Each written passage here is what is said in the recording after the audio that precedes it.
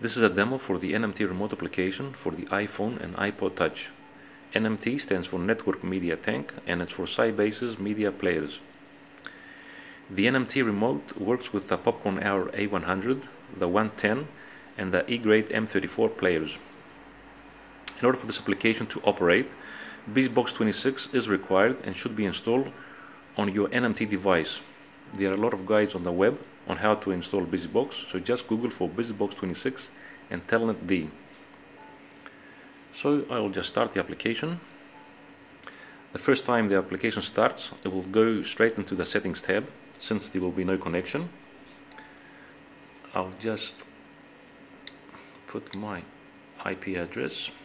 Here I can set the source, network, hard disk, the local hard disk, USB A or B. And if I want some specific path and not the root path. There are also two parameters for the BusyBox26 location where you define them here. So now I can connect, and I am connected to the NMT device. That is my popcorn, and I can go straight into the media files. The settings is done only the first time the application starts, so if I relaunch the application, it will go straight into my media files. Here I can browse my files. Just like that. Go back, series, Mac break. And if I want to play something, just press play.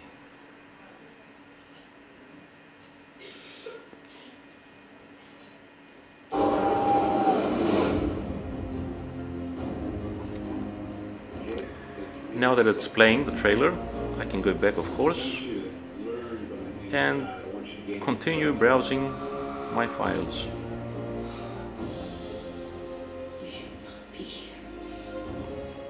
If I want to play some music, select the song I want, and I'll switch over to the music song. I don't have to select what type of file I want to play, that is movie file or audio file. Now that it's playing, of course I can go and browse the rest of my music.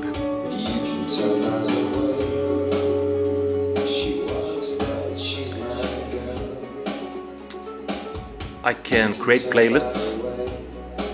Just press this button here and go to my playlist.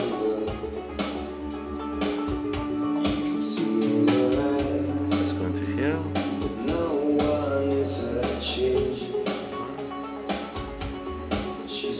I've just added 2 songs to my playlist, so I can go playlists, my current playlist.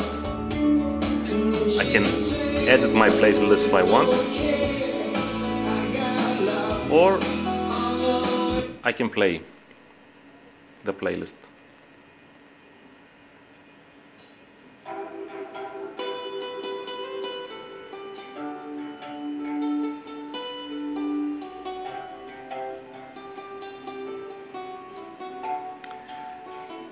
And of course, I can go to the next one. So that is basically the NMT Remote, how it works. Hope you enjoyed the video and have fun with the application.